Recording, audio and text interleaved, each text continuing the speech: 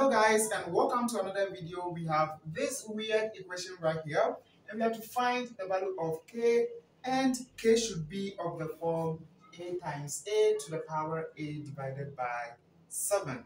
Pretty interesting question. Feel free to pause the video and give it a try first. Are you done? Now let's begin. In fact, the first thing we have to do is to raise each side of the equation to the second power, so that on the left hand side of the equation, this square will cancel out this. Then we'll be left with k square root of k square root of k divided by 2. And this is equal to 4. Of course, we still have square root right here, so it will be better for us to raise each side of the equation to the second power once again, so that we will have k to the power 2, which is the k to the power 2. Then the whole of this to the power 2, the square will cancel out the square root, and we'll be left with k square root of k divided by 2. And this is equal to 16. And now we have k squared times k, which will be k to the third power, then times square root of k divided by 2, just like that. And the right, we still have 16.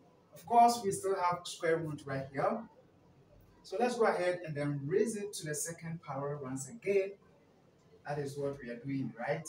Now we have k to the third power squared, which will be k to the sixth power. Then the whole of this one squared will be just k divided by 2, because the square will cancel out the square root. And this is what we have.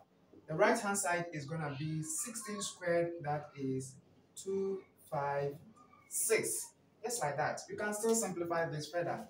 K to the 6th power times k, that is k to the 7th power divided by 2. And this is 256. Of course, let's get rid of the fraction by multiplying each side of the equation by 2.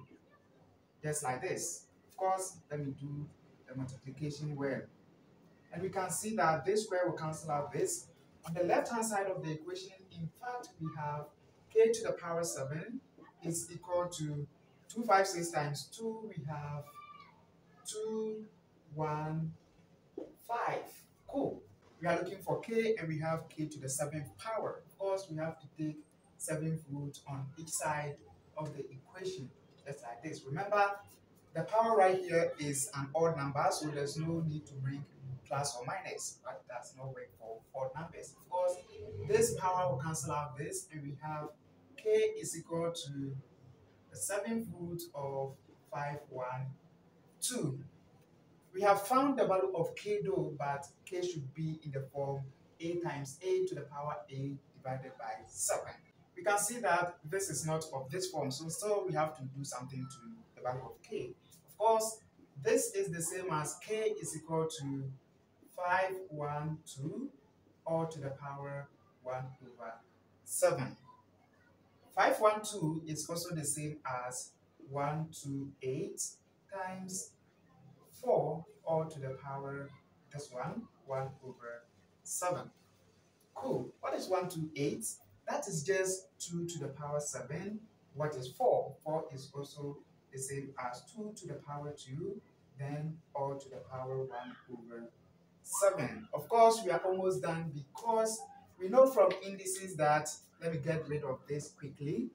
We know from indices that a times b all to the power c is the same as a to the power c times b to the power c, just like this. Therefore, we can rewrite this as 2 to the power 7 times 1/7 times 2 to the power 2 times 1/7, like this.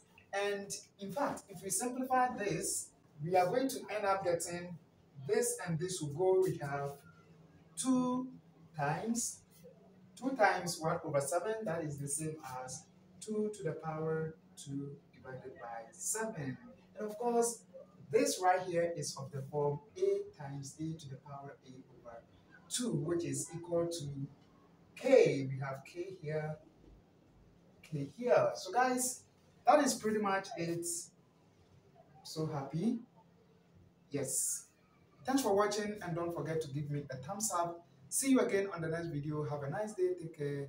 Bye bye.